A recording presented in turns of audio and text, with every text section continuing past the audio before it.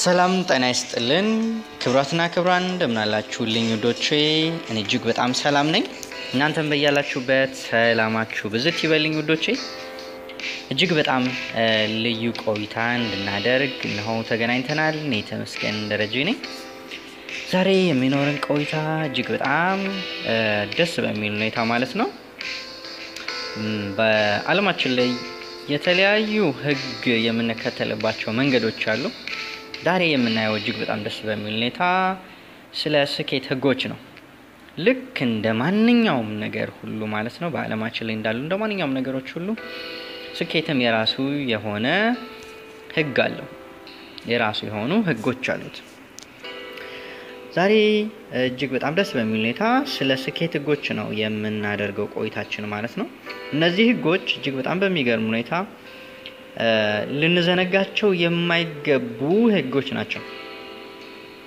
ምክንያቱም በአለማችን ላይ ያሉ አብዛኞቹ ህጎች ስንዘነጋቸው ምን ሊሆን እንደሚችል ማየት እንችላለን ለምሳሌ እስኪ የመሬት ስበት ህግን እንመልከት የመሬት ስበት ህግን እንደው በምሳሌ ብንመለከት ከአንድ 7ኛ ፎቅ ላይ አንድ ትልቅ ሰውና አንድ ህፃን ልጅ ደግሞ ወርታች ቢወረወሩ ሁለቱም መሬት ላይ መከስከሳቸው አይቀርም ነገር ግን ይሄ ህፃን ልጅ እኮ ምንም ያውቀው ነገር የለም አይደለ ህግ ስለሆነ ግን ከትልቅየው ሰውዬ እኩል መሬት ላይ ተከስክሷል ሞተውም ሊሆን ይችላል ተርፎም ሊሆን ይችላል ነገር ግን ተከስክሷል የሆነ ጉዳት መድረስ አይቀርም ስለዚህ ህግ ነው ለማንም ያዳላ አይደለም እስከ ተገበርነው ድረስ ምን ፈልገውን ውጤት ይሰጠናል ልክ ህጉን ስንስት ደግሞ ዋጋችንን ይሰጠናል ማለት ነው ስለዚህ ልክ እንደዚህ ሁሉ ስኬትም የራሱ የሆነ ምን አለው ማለት ነው ህግ አለው ስለዚህ መሰረታዊ ነገሮችን ሳናቅ ለማሳካት እየሞከርን ነው ያለነው ስለዚህ ከሆነ ቆም ብለን እንድንፈትሽ ይገባል ራሳችንን ልናይ ይገባል ምክንያቱም አንድ ሰው የመንገድ ምልክቶችንና የአነዳድ ህጎችን ሳያውቅ መኪና ውስጥ ገብቶ መኪና ስለማያሽከረክር እንዲሁም ደግሞ አንድ ፍሪጅ እንዴት እንደሚሰራ ሳያውቅ ፍሪጅ ለመጠገን ስለማይሞከር ማለት ነው ስለዚህ እነዚህን አምስቱም የስኬት ህጎች ከተገበርናቸው ስኬታማ እንሆናለን ልናደርጋቸው ባንፈልግም እንኳን እስከ ተገበርናቸው ድረስ ግን ወደ ስኬት የሚወስዱን ህጎች ናቸው ማለት ነው በሁሉም የህይወታችን ክፍል ላይ ደግሞ ልንጠቀማቸው የምንችላቸው ናቸው ደስ የሚለው በዚህኛው ብለን መንከፋፍለው ሳይሆን በሁሉም የህይወታችን ዘርፍ ላይ ማለት ነው አንድ ሰው በመንፈሳዊ ህይወቱ ጠንካራ መሆን ከፈለገ መንፈሳዊ ህይወቱን በጣም በጥሩ ሁኔታ መገንባት ከፈለገ ለዛ አሉት ህጎች ስለዚህ መንፈሳዊ ህይወቱ ላይ ማድረግ የሚጠበቅበትን ነገር ሲያደርግ ያው ጠንካራ መሆኑ ግዴታ ነው የሚፈልገውን ነገር ማሳካቱ ግድ ነው ማለት ነው ሌላው አንድ ሰው ማህበራዊ ህይወቱ ላይ በጣም የተዋጣለትና በጣም ጥሩ ከሰዎች ጋር ግንኙነት ያለው ሰው መሆን ከፈለገ ለዛ የሚያስፈልገው ነገር አለ ህግ አለው ራሱን ችሎ ያንን ሲስት ከሁሉም ሰዎች ጋር ይባላል ሌላ አንድ ሰው የሆነን ስራ ሰርቶ ውጤታማ መሆን ከፈለገ በቃ መስራት የሚጠበቅበትን እስከሰራ ድረስ ውጤታማ መሆን ይችላል ካልሰራ ደግሞ ያው ውጤቱን ይታቀፈዋል ማለት ነው አለማግኘት ነው ስለዚህ በየትኛውም የህይወታችን ዘርፍ ላይ ልንተገብረው የምንችለው ህግ ነው ስኬት በሁሉም ዘርፍ ስለሆነ በገንዘብ ብቻ ወይም ደግሞ በሀብት ብቻ ምንለካው ስላልሆነ ማለት ነው ስኬት ራሱን ችሎ ስለዚህ በሁሉም የህይወታችን ዘርፍ ላይ ተግብረናው ውጤታማ ልንሆንበት የምንችለው ህግ ነው ማለት ነው ከነዚህ ህጎች ውስጥ የመጀመሪያው ነው የምንመለከተው እንግዲህ አብዛኞቹ ሰዎች በነገራችን ላይ ስኬትን ስናስብ እኔንም ጨምሮ ከዚህ በፊት ማለት ነው ስኬትን ስናስብ በጣም ቀጥ ያለ መንገድ በጣም ምቹ ይመስለን ነበር ነገር ግን ስኬት ያ አይደለም ሪያሊቲውን ስንመለከት እውነታውን ስናየው ስኬት በውጣ ውረዶች የታጀበ ሄድኩኝ ስንል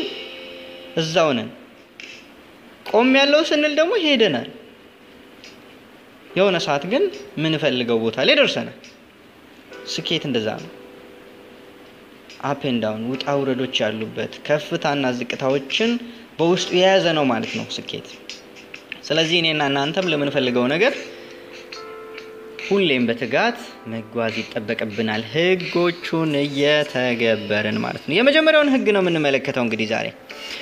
የመጀመሪያው ህግ the law of desire የተሰኘ ነው ወይም ደግሞ የመፈለግ ህግ የተሰኘ ነው።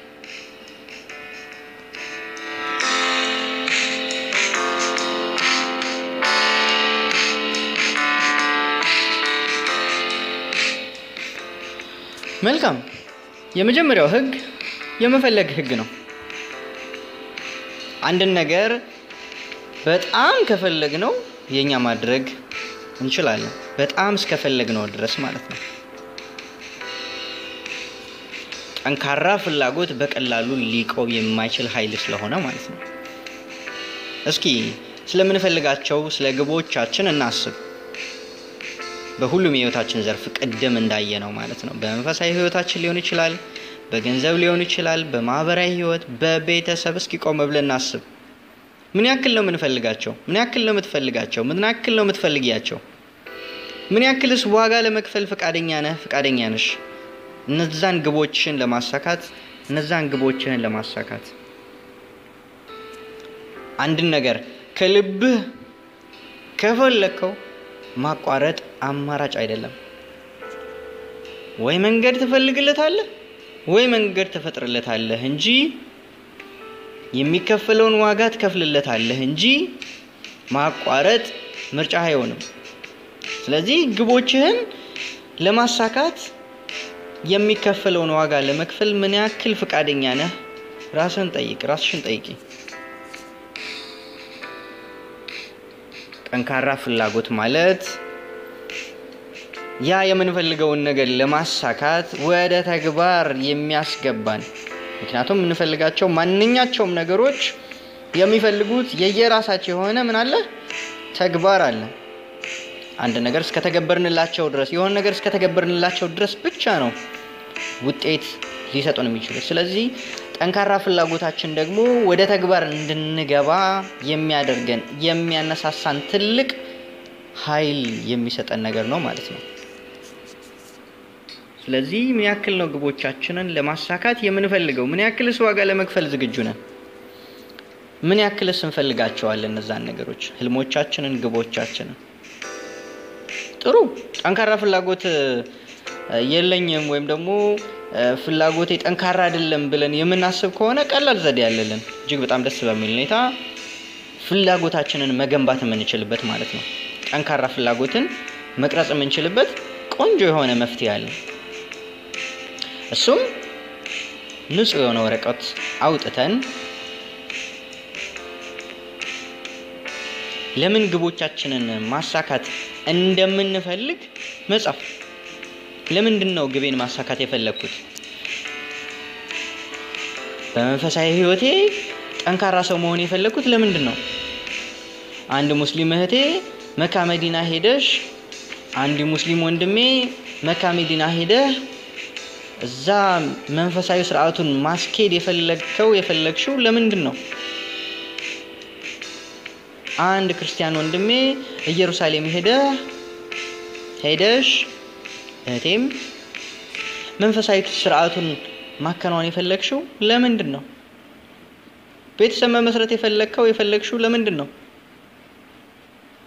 ከሰዎች ጋር ጥሩ ግንኙነት መፍጠር የፈለግሽው ለምንድን ነው?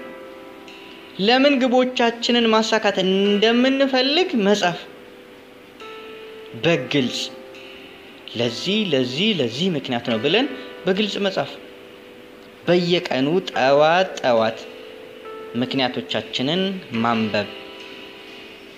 ይሄንን ጥሩ ልምምድ ካደረግን ጠንካራ ፍላጎትን መገንባት እንችላለን። ያን ነገር ለማሳካት የራሳችን ለማድረግ መስራት የሚጠበቅብንን እንድንሰራ ያደርገናል።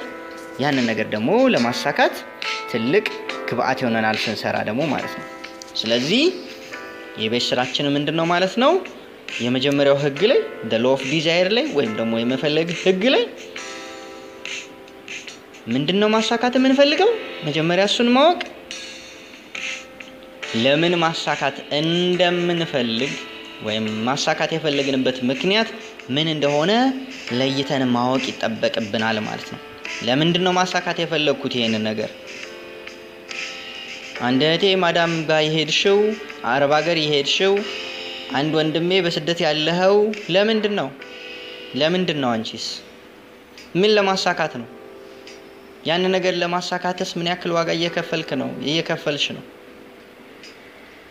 ስለዚህ ግባችንን በግልጽ እንጻፈው ለምን ማሳካት እንደምንፈልግ እንጻፍ ጠዋት ተነስተን ለምን ማሳካት እንደፈለግን ይጻፍናውን እናንብበው ጠንካራ ፍላጎታችንን እንገነባለን ስለዚህ ጠንካራ ፍላጎት ሲኖረን የሚቀጣጠል ስሜት ሲኖረን ያን ነገር ለማሳካት የፈለግነውን ነገር ወደ ራሳችን ማምጣት እንችላለን ማለት ነው